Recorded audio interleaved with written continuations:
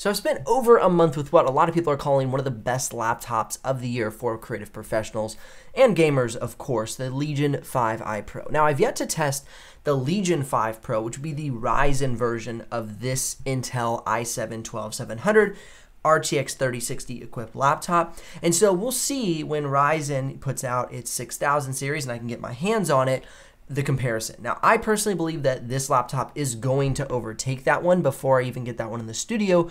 Reason being is we're seeing much cooler temperatures, much quieter fan noise out of most Intel laptops this year than any of the Ryzen laptops I have seen so far. For instance, I just reviewed my 1 month review of the Asus TUF A15, a Ryzen 6800H, and it was a louder and hotter laptop. And I'm almost 100% certain that that same type of performance will end up in the Legion series. I could be proved wrong, but that's my guess so far. Now, I will say that if you're looking at this laptop for the Intel version, it can be anywhere from around $1,800 to $2,300 or so how you get it configured. So it's not really a budget machine by any stretch of the imagination. It fits more into that mid to even high-end premium category as far as budgets are concerned. And it is a great build. It has an aluminum top cover and aluminum bottom cover, a really nice large trackpad, and this full-size keyboard with a numpad. Nice keys, quiet, really firm, great response, nice and tactile for the keyboard. I honestly wish the trackpad was a little bigger, so if I'm gonna have a complaint about the whole setup here with keyboard and trackpad, I'm gonna say I wish this was a little bit bigger. Overall though, it's a great keyboard, a lot of nice function buttons along the top row, quickly access the things that you need. And I'm gonna give you a quick audio sample of the keyboard and trackpad in use so you can hear how that sounds.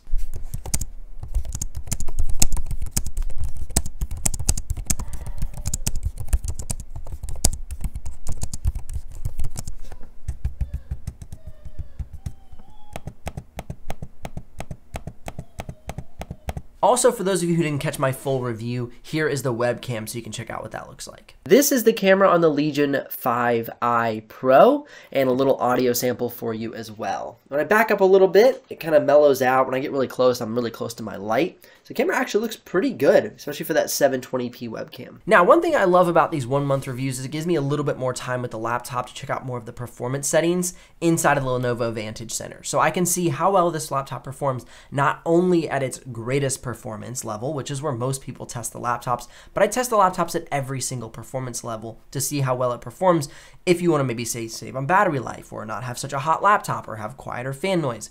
So first and foremost, let's kick it off inside of Photoshop. And as you can see, the lowest Photoshop score that this laptop accomplishes is still a 753, which is a fantastic score for Photoshop. So if you're gonna be using this laptop for Photoshop, you can get all the way up to 970 on performance mode, and you're only at 40 decibels of fan noise and 64 degrees Celsius at the CPU. That's why this is one of the best laptops of the year.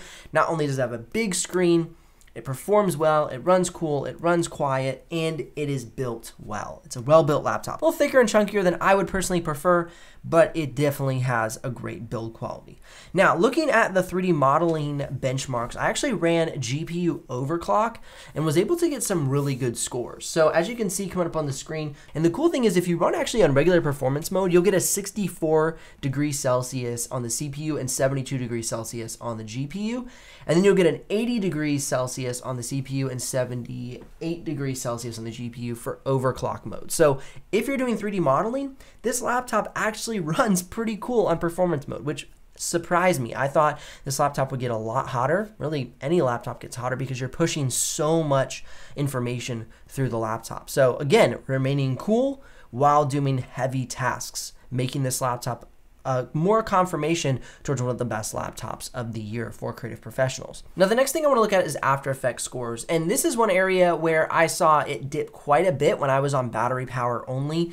So you got all the way down to about a 332 for After Effects compared to the 900 on performance mode when you're plugged into the charger. So whereas when you were on Photoshop, you still held a really nice high score while you were only on battery life, it didn't really translate so much to After Effects. I believe that's a lot due to how much GPU usage that has to take place during the After Effects benchmark, whereas in Photoshop, you're not using as much GPU, and so it really didn't affect the score as much. Because when you're not plugged into the charger, your GPU is not going to be able to have as much power pushing through it. It needs the power from the wall, that big 300-watt charger brick, to push the power through and give you the performance you need. And that would be probably one of the negatives of this system, is the big charger block that is pretty much required to run full performance for this laptop. You know, that's one of the big arguments that people had when all of the M1 Max and M1 Pros launched from Apple, is that you didn't have to be plugged into the charger to get full performance out of the laptop. And although this is a benefit, it definitely leads to a more expensive product. The M1 Max were anywhere from $3,800 all the way up to $7,000, where you can get into this Legion 5i Pro for around $1,800 to $2,300, depending on how you have it configured. You can use the link in the description below to check out the live pricing and the configurations that you're interested in. Now, if you do use that, of course, I will get a commission, but at no extra cost to you. But of course, that's what keeps this channel alive and the helpful content coming your way. So that's probably my biggest disclaimer between maybe going with an Apple product versus a Windows-based product, is that you're going to have to bring the charger block along with you. I personally have never found this a huge issue. I'm never out in a remote location where I can't get plugged into power. All the places that I work, I have easy access to power. I don't mind bringing my charger block along with me. It's just a personal preference.